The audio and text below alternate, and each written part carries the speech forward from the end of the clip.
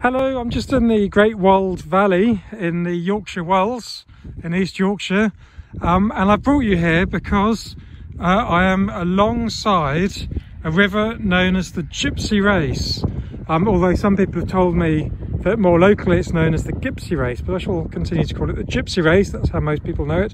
And the Gypsy Race is a seriously important river for Neolithic people. Now, it's quite a strange river. It's a winterbourne. It's the most northerly chalk river in the British Isles. The Yorkshire Wells, of course, being the most northerly ridge of chalk in Britain too.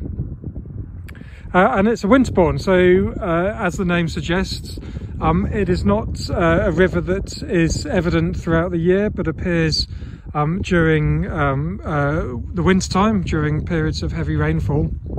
And it's what people describe as quite an erratic river, in that it appears just behind me at Duggleby, and then it disappears slightly further upstream, downstream from here. It goes underground and then it reappears again, and it keeps doing this right away along its length until very suddenly it doglegs down to the south to Rudston, and then it doglegs again to the east and heads out to Bridlington and then out to the North Sea. So it's quite an unusual river, but as I say, it's a river that is clearly of quite profound importance to Neolithic people. And we know this because they built a whole bunch of monuments alongside it.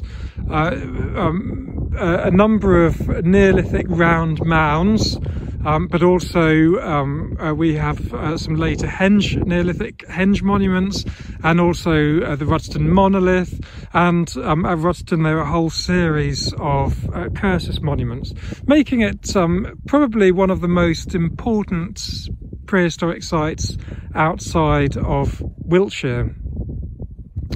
Now, I want to go and visit one of these sites, and that's further upstream, so I've got to face this way and head in that direction until I start getting to the springs of the Gypsy Race, and there we'll find Duggleby Howe, Neolithic round mound.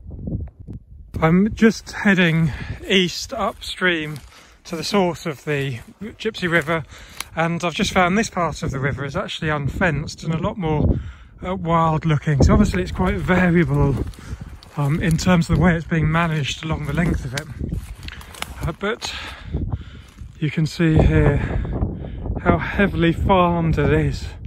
And of course, when you get that level of farming and ploughing over so many years, you also get the destruction of the archaeology. So there would have been a huge amount more, and in fact some of the early archaeologists and antiquarians working in this area commented on how little of the archaeology had survived, and there's much less now. Anyway, the light is going, so I'm going to continue on my journey. As I continue my journey up the river towards its source, I'll just tell you a little bit about some of the monuments along this part of the Gypsy Race, starting with Duggleby Howe, which we will get to eventually, a huge Neolithic round mound. We have other round mounds such as Willie Howe and Wold Newton.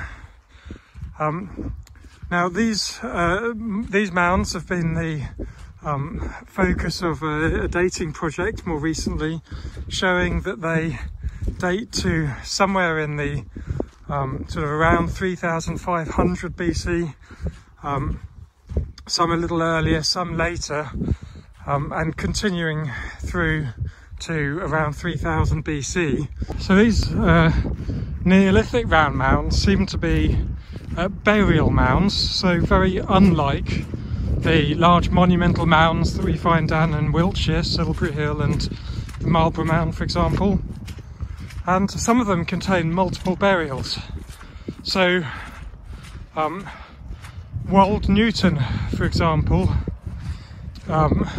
seems to have had a mortuary structure originally, with several inhumations placed in them, and burial artifacts, and quite possibly they were left to decompose within this structure before being covered in a mound.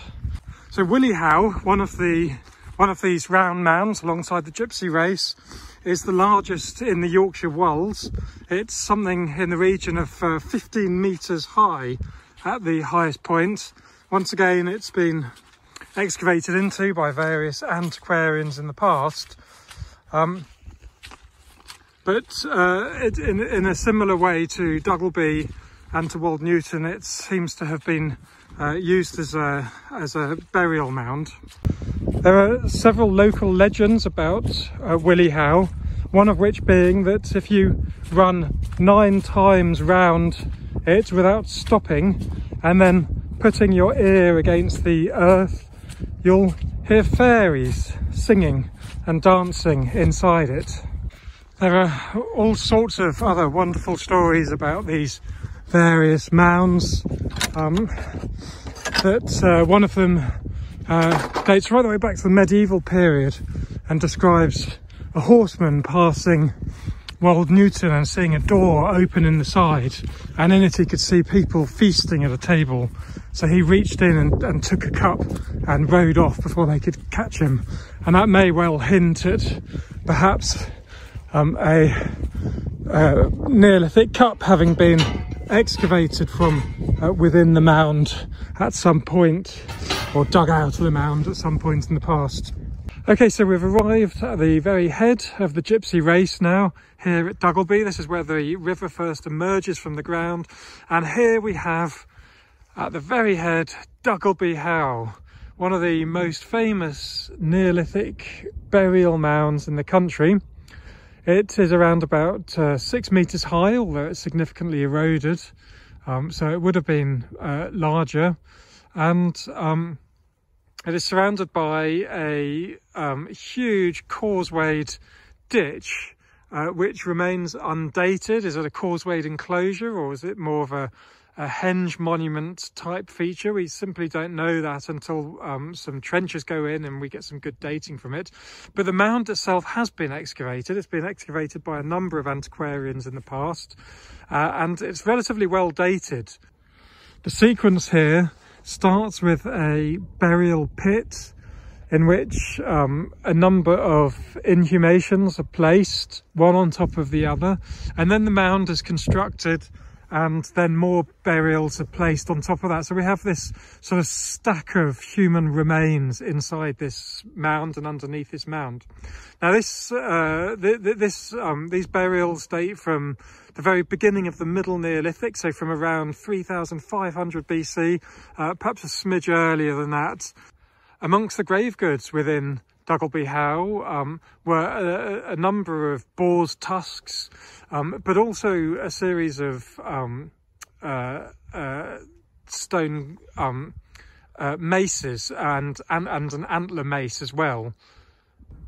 One of the really interesting features of the burials from Duggleby Howe is that some of them clearly show evidence for trauma to their skulls, which is probably what caused their death. In fact, some of them have 2 opposing holes on their skulls, almost as if the head has been placed on a hard stone of some sort and then hit with a club or another stone, smashing the skull on both sides. So, you know, it just highlights how awful at times the Neolithic was. I mean, it's easy to think back to this period as some sort of wonderful idyllic time, but we forget of the violence that went on, and here in this mound we have evidence of that. So here's just another view of Duggleby Howe. There you go, the village of Duggleby, and the start of the Gypsy Race. And now the light is fading and I need to get home for tea, so I shall sign off.